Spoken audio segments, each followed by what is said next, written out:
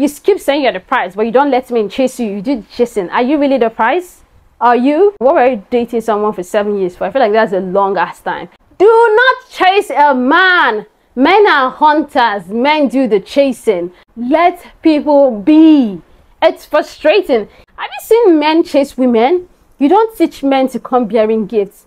Yours, mine, ours. I could do this for hours. Hey besties, welcome back to my channel. If you're just seeing this beautiful face for the first time, welcome in and welcome to the gang. Please don't make it your last. Don't forget to like, comment, subscribe. Don't forget to do that. And turn on post notifications to be notified whenever I upload a new video. So besties, we are back again with a new video. Today's video, we're going to be talking 5 dating mistakes not to make in your 20s. This is basically my thoughts, my opinions, my experiences. So, and some of the things I say may not sit well with you, and that's fine. Don't worry, that's fine. You can scroll past, you know, it may not be for you. But if this is what you're interested in, keep watching, okay? And let's get right into today's video. Besties, you may see me looking down. That's because I have a phone here where I've written down a couple of things I want us to talk about. So the first thing I want us to talk about is thinking our relationships will end in marriage. I mean, that's a facade. Some people date with marriage as the end goal. That is good in a way, but that is also not good in a way. I mean, this is 2023. It's not everybody you date, it's not everybody you're in a relationship with that you would marry. So some people, when they date in their head, our relationships would end in marriage, they sit back in probably a toxic relationship, in a relationship that is not good for them, a partner they are not compatible with. They do all that because they believe, oh, I want to marry this person. They believe that they won't be able to marry someone else. You guys may start dating and feel, oh, I'm going to marry this person, I'm going to marry that person. But then along the line, you realize we are not really compatible. We're not really good for each other. Except when, okay, you guys are probably old enough to marry. It has to be a mutual understanding that the both of you are hoping that this relationship is going to lead to marriage. The both of you are working towards making each of you your life's partner. You would not even be able to live a toxic situation and a healthy relationship. A person who is not compatible because you believe, what will people say if I don't marry this person? Some relationships are lessons, some relationships are torture, some relationships are blessings. So pick whatever you can from this relationship. There's a certain person you'll be seeing. You feel like this person is not the kind of person you want as a father of your children or as a mother of your kids, but you're doing it because no, we have been together for so long. I cannot just live 6 years of my life. I cannot just live 7 years of my life. But what were you dating someone for 7 years for? I feel like that's a long ass time. You cannot give one person 7 years of your life. Be open to meeting new people, okay? Do not date with the end notion that our relationship will end in marriage, okay? Stop trying to change a person. Stop trying to change a man. Stop trying to change a woman. I mean, when you're in a relationship, you're with an adult, you're with a grown man, you're with a grown woman. But I feel like at a certain age, you cannot tell an adult what to do and what not to do. Okay, let me say, you started dating this guy. He smokes when you met him, and you have always known that he smokes. You guys got into a relationship. In the course of that relationship, you start complaining that he smokes. Oh, you want him to stop smoking. That is very funny because you met him. When you met him, you knew he smoked. You started dating him, you knew he was smoking. Then into the relationship, you're telling him to change, that he should stop smoking. Why? Why are you telling him to stop smoking? You met him smoking and now you want him to stop smoking. You cannot change a person. You cannot tell an adult how to act. Even if you like believe, oh, if I start cooking for him, if I'm nicer to him, if I learn new styles in bed, if I do this for him, if I do that for him, he will change. Since he's not going to change, you cannot make a person change. Let me say your spec, according to you guys, your type is a slim girl.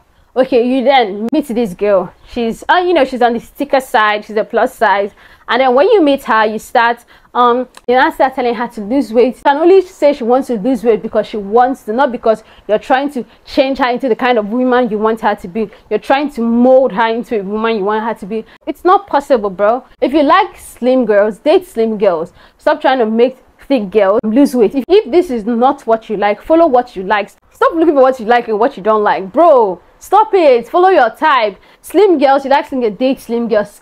Thick girls, plus size, date them. Skimpy clothes, date them. Stop trying to make another person be what you want her to be. Let people be. It's frustrating. The third thing we're going to be talking is, do not chase a man. Do not chase a man. Men are hunters. Men do the chasing. And sis, you're supposed to be chased. You're supposed to, enjoy the chase. You're a lady. You're a pretty girl. Don't chase a man. As a girl, if I see a girl chasing a man, it turns me off. What do I mean by that chasing a man? Let's say, for instance, a man has already told you in all ramifications, in every way possible, that, beyond reasonable doubt, that he doesn't fancy you, that he doesn't like you, that you're not his type, you're not his ideal woman, you're not his ideal girl, you're not his ideal lady, you're not what he wants, but you decide to close your eyes. You refuse to see that. You be seeing the signs that this man has little to no interest in you. You refuse to see that. If I learn how to, satisfy him in bed, if I learn how to be a freak in the bedroom, if I, spice up our sex life, he's going to want me more. If I send him nudes, he's going to think, that if I hang my leg in the air, if he puts me in 70 positions for 70 minutes, if he does all of that, he's going to like you. Sis, no matter what you do, if a man doesn't like you, a man doesn't like you. You know why I like men? They don't compromise. Once a man says, okay, this is the girl I like, this man is gonna chase you. Don't teach men to chase. Men chase for a living. Men are hunters. Men love chasing. Instead of a man chasing you, you start chasing him. This man is going to sit back and relax, and he's going to sit down there like he's not going to do anything, because at this point, you're the person doing the chasing. After I come and complain, he doesn't do this for me, doesn't do that. Once a man gives you the first sign that he doesn't want you, maybe you did not see the first time, maybe you weren't sure if it was it. The second time, pack your bags and leave. Because I don't know what further embarrassment you need, what further heartbreak you need, what other thing you want him to do for you to realize, oh, this man is not feeling me. When a man likes you, you would know. You will not be second guessing it. Once you start second guessing if a man likes you, that's all the answer you need. Like, you don't need any other thing. That's everything. If a man likes you, you would never be in doubt if that man likes you. Have you seen men chase women? You don't teach men to come bearing gifts. You keep saying you're the prize, but you don't let men chase you. You do the chasing. Are you really the prize? Are you?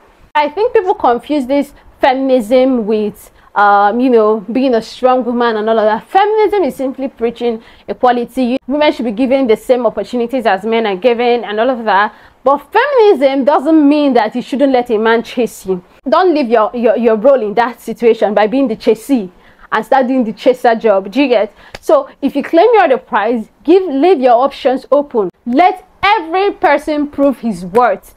Chasing men also comes with this pick me attitude. It icks me when I see women, especially on Instagram, in comment section, giving up this pick me attitude, trying to play the good girl card so that this man will find you wife material-ish, so this man will find you all of that. Sis, if somebody doesn't want you, the person doesn't want you. If you like, be wife material, run million yards and all of that. If he's not into you, he's not into you. Don't stress it. Besides, not everybody will like you, but everybody does like me. Not everybody would like you, but me, you see me, I hate embarrassment, especially public disgrace. Once I get the hint that this person is moving like this, if you start moving like this with me, I'm a very chill babe, but I don't like stress. I don't like stress. Anything that has to do with stress, I don't like it at all. So if I see you're moving like this, I'll just pack my bag, sit back and relax. Like, I'm a pull back. You won't even know I've pulled. I'm a pull back like this, and then you'll be wondering what is it this girl is thinking. And once I pull back like this, I forget you. Like, I literally forget people in seconds. I'm like, I'll just forget. Once I stop talking to you today, tomorrow I've forgotten you exist. Like, I feel like you even gotta keep me interested. The minute you sleep on me, you fall back to the last person on the line, the next person moves up. The key keeps going. Eyes on the prices, let them compete for you. Do not do the competing, okay? The first thing we're going to be talking is fall in love, but don't be stupid. Love isn't stupid. See, this is personal. Should I tell you guys something? I hate when people excuse their stupidity, their actions, their lousiness, and say, oh, it's because she's in love. It's because, yeah, you don't understand. You've never been in love. And not like, excuse you. Love ain't stupid. It's okay to fall in love. Me, I believe in love. Oh. I love love. I love to see people in love. I want to fall in love too. I want to marry the love of my life. All of that shenanigans. But fall in love, but don't be stupid. Like, I hate when I see stupid things. Okay, let's say for instance, you go to see your babe, your boyfriend, your baby, your boo, your whatever, your man. You go to see him. He treats you a certain way that is not, honestly, you know, you don't want to be treated like this. I mean, I feel like the people who do this have daddy issues. You know, you probably have daddy issues. You probably have men issues. You probably have, you know, something is wrong with your head. You probably have home issues, because I feel like if you're loved well at home, you should know how you want to be treated. I'm not trying to, you know, make you feel bad for the things you've done, but I feel like there are some behaviors you shouldn't condone. Don't tell me, oh, it's because I was in love. Love is not stupid. You literally be with your friend, you know, you all finish planning to go out, and then she's like, I have to call my boyfriend to seek permission from him. You guys think that thing is cute, but it actually disgusts me. Honestly, I can't even lie. I want to call my boyfriend so that I'll take permission from him. You guys are very funny and stupid sometimes, sorry to say. Because if, let's turn the tables, if you were a woman and you're 23, 24, 25, and your daddy tells you you're not supposed to leave the house without asking for permission from him, you not be like, that you're a grown woman, you start complaining on the social media how parents are toxic and all of that. But you'll be asking a boy that your father is twice older than permission to go out, to leave your house, a boyfriend. How? Make it make sense. Don't think that thing you're doing is not love. See, let me not tell you, it's not even love, because how is it that you want to go out? You're taking permission from your boyfriend that you want to go out. I'd not say you're telling him you want to go. You're keeping him updated about what's going on with you. You're taking permission from him that you want to go out. How? Make it make sense. It doesn't make sense. Like you're going to chill with your girls. You're like, I want to call my boyfriend so that, you know, so that he won't be angry. See, there are some things we ladies be doing sometimes, yeah. If I see, I just be looking at her like, is this supposed to be kids? Is this supposed to be goals? Like, sis, come off it. Let's not even go there. A man can hit his girl, hit her, slap her, and then she said, no, it's because I made him angry. It's because he was not in a good mood, and I, you know, triggered his anger. And I'm looking at the girl like, you didn't just say this. You didn't say it. You go and apologize for him hitting you, and you come on here to be telling me what you're telling me. Sis, that is not love. That is stupid. That is madness. You probably either have daddy issues, you weren't loved at home, you have insecurities, something must be wrong with you for you to think like that and think that's love. Love is not painful. Love is not punishment. Love is not sufferhead. Let me tell you what love is. Love is soft. Love is sweet. Love is beautiful. Love is tough. Love is going through the ups and downs, but the ups and downs doesn't mean someone hitting you, someone treating you less than human. Love should make you comfortable. Love should make you happy. You should be around someone that cares about you, because I don't see how someone will care about you and hit you. I don't see how someone will care about you and abuse you. You get? So do not be that person. Don't say it's love, sis. It's not love, it's stupidity. Sorry to be the person to break this news to you, but it is not love. Okay? Fifth thing on our list is, do not start what you can't finish. Do not do things you aren't comfortable with. This is a message to men.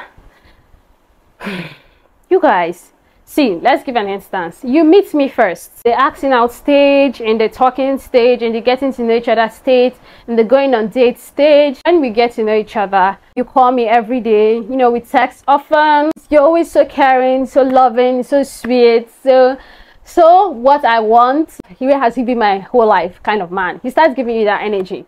And then, okay, I say, okay, cool, we get into the relationship. You start sleeping. How? See, I fell in love, or I liked what the personality you showed me in that talking stage. That is what I know. That is the you I know. Do you get? So if you know you're not going to be the kind of person that, you know, the early stages you're giving me, you're selling to me, don't start it. It's like you're a different person when I met you. Then in the relationship, you're different. Let's say, for instance, you're always coming to my house, you're always texting me, you're always, you know, wanting to see me. Any small thing, you could just turn up in front of my gate. Those mushy things you be doing. That personality, that thing you showed me, that persona you showed to me is what I fell in love with, is the person I liked. Do you get? That is like the image of you I have in my head. That is the person I know. But then getting to the relationship, you become a whole different person. Like, it's no more, you're still sweet, but like, you're not doing the things you used to do. So if you know that you cannot keep up with something, do not start it, because That is what girls fall in love with. That's why when they start dating people, they start saying, oh, after we started dating, he changed. But you actually did change. The person I fell in love with is the person I said yes to. Is the persona that I met in the stalking stage. But then, all of a sudden, we get into a relationship, you're no more giving the same vibes, you're no more giving the same energy. See, yeah, me, I'm the kind of person that, when I see that the person is now different from what I knew, I'm like, I'm going to take a chill back and just be watching this person. See, I'm not the kind of person that will ask you, why did you stop doing this for me? See, I don't believe in too much talk. I let my actions do the talk. I don't talk. If you know me, I don't talk too much. Like, especially when it has to do with men, I don't talk too much. If you do something that this is not it for me, I'll just I'll just dip. I'll just pull back, and I'll just lock up. Do you get? So I'm not going to come and be telling, why did you stop doing it? See, we are grown. You know what you did. You know you stopped. You know that is not the energy you're giving me. So that is what I know. That is the person I know. But when the person I know is not the person I know, I dip. I move back because it begins to feel like it was all a lie. And then I'm the kind of person that I lose interest in people fast. So you got to keep me interested. You get? So when I get into whatever it is we are getting into, keep me interested. If you change, if you become a different person, I'll just do like this and be watching you. And then the next person that piques my interest, I'll go. I literally be living and you don't even know I've left. I don't even have strength for that because that is stress. So it's stress and it's not me, okay? So besties, that's it for today's video. If you learned a thing or two, or if you're making these mistakes in your dating life, in your love life, your relationship life, let me know in the comments. If you feel like there are some things that you don't agree with, let me know in the comments, okay? I feel like it's a safe space. We're besties, so any and everything is allowed. Leave your comments. I want to know what you guys think. I want to know, is it just me? Like, are these things happening to you guys too? I feel like, we gotta talk these things because, we're besties, so any and everything is allowed, okay? So besties, that brings us to the end of today's video. If you haven't enjoyed this video, don't forget to give this video a big fat thumbs up. Don't forget to do that, comment, subscribe, and turn on post notifications to be notified whenever I upload a new video. And I'll see you guys in my next video, same time next week. Bye.